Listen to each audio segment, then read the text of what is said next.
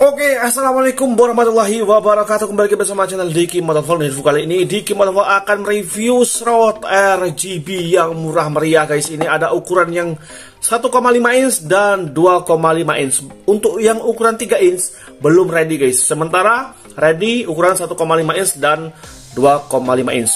Ini mereknya berbeda, ya guys ya. Yang satu yang 1,5 inch ini CR7, yang 2,5 inch ini dari MT Star. Tapi kedua barang ini adalah sama, guys, sama-sama diimpor dari China. Setelah aku lihat kabel-kabelnya, wiringnya semuanya sama. Dia cuman di Indonesia ini cuman rebranding aja, guys ya. Yang ini dari CR7, yang ini dari MT Star. Untuk cahayanya sama, guys, semuanya menggunakan Bluetooth. Ini RGB ya, harganya sini kalian bisa cek link pembelian yang ada di deskripsi. Untuk yang 1,5 inch dihargai 175.000. Sedangkan untuk yang 2,5 inch 180.000, guys ya. Nah, tokonya ini sama, guys. Nah, ini juga, ini MT Star 180.000, ini yang CR7 180.000 juga. Jadi kalian bisa cek link pembelian yang ada di deskripsi. Ini berbeda banget, guys ya.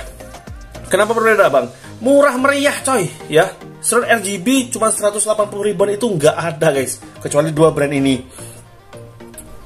Selain brand dari brand ini pasti agak mahal, guys. Contohnya dari Fahid itu harganya tembus di 1 juta, guys, untuk yang 3 inch. Kalau ini yang 2,5 inch cuma dihargai 180.000 satu piece. Kalau teman-teman pengen berubah-ubah warna cuma menggunakan aplikasi ini, guys. Nama aplikasinya di sini LED lamp, guys ya. Nah, ini LED lamp kalian bisa download di Play Store ya, guys ya, untuk Android. Kalian bisa download langsung aja, diklik kemudian langsung dikonekin. Nah, ini sementara belum connect, kita hidupkan dulu, guys ya. Nih, cakep banget, guys. Nah, ini kita matikan dulu lampunya. Oke, tuh, Shroud RGB Matrix harganya murah meriah 180 ribuan saja.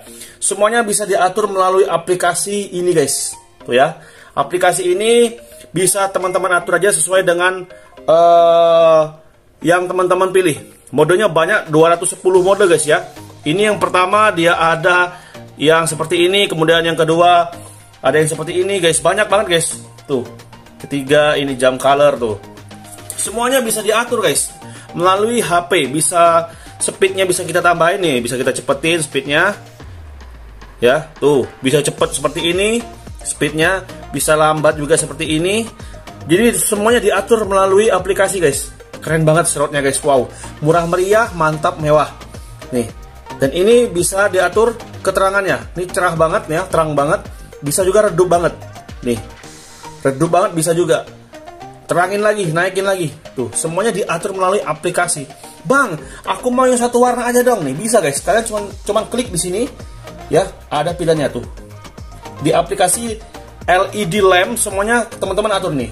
Ini yang putih, guys, seperti Shroud biasa. Pada umumnya warna putih. Bang, warna merah.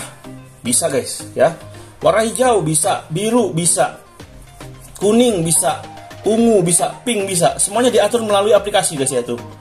Nih, teman-teman tinggal pilih aja untuk bilet-bilet 2,5 inch dan 1,5 inch.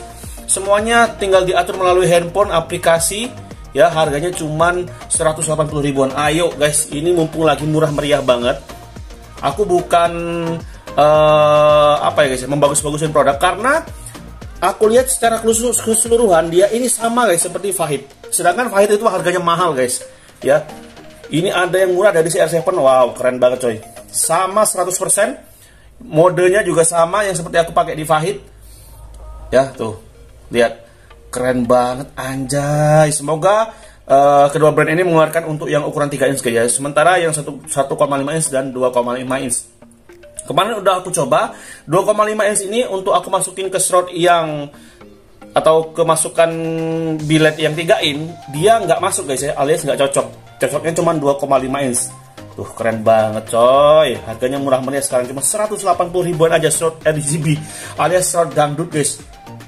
Tuh, keren banget, bro. Mantap. Ya, harganya murah meriah, sinarnya super duper mewah. Tuh, guys. Wow. Keren banget, coy, ya. Ini kita hidupkan lampunya lagi. Nah, seperti ini, guys ya. Bang, kurang jelas nih, aku deketin lagi, guys. Nah, ini contoh terpasang di lampu AS Turbo SE Experience guys ya.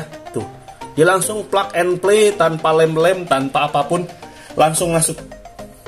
Tuh, langsung masuk aja guys. Shroud RGB, keren banget. Kristalnya juga keren nih. Jadi untuk ukuran yang 2,5 inch guys ya, langsung masuk tanpa bobok-bobok, tanpa lem-lem, tanpa selotip, tanpa double tip, langsung aja masuk dia ke Shroud RGB 2,5 inch ini, atau biled 2,5 inch ya. Sedangkan ini yang 1,5 inch, 1,5 inch sama aja bang, sama aja bro, langsung masuk aja nih ya. Tuh, keren banget coy. Wah, ini siapa yang lagi cari Shroud RGB bakalan gaib ini guys. Biasanya pasti banyak yang minat karena harganya murah. Kalau Faida harganya mahal coy. Kita bukan mahal-mahalin guys ya, tapi memang mahal coy. Nah, dari CR7 dan MT Star dia mengeluarkan solusi yaitu dengan harga yang cukup terjangkau banget nih. 1,5 inch, 2,5 inch tuh cakep banget bray. Dipasang di mobil, motor bisa, semuanya bisa pakai Shroud RGB atau Shroud dangdut ini guys. Keren banget coy. Asli keren. Keren banget. Ini kita real guys ya, tanpa settingan nih. Kita matikan lagi, kita atur lagi sesuai dengan keinginan kita. Kita rubah lagi guys modenya tuh. Beduh, keren sekali coy. Mantap.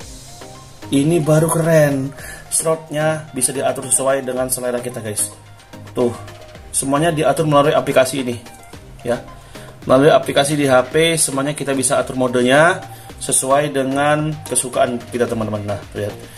Ini baru 20 modean guys. Belum sampai 210 mode. Teman-teman bisa pilih sesuai dengan selera teman-teman. Harganya murah meriah.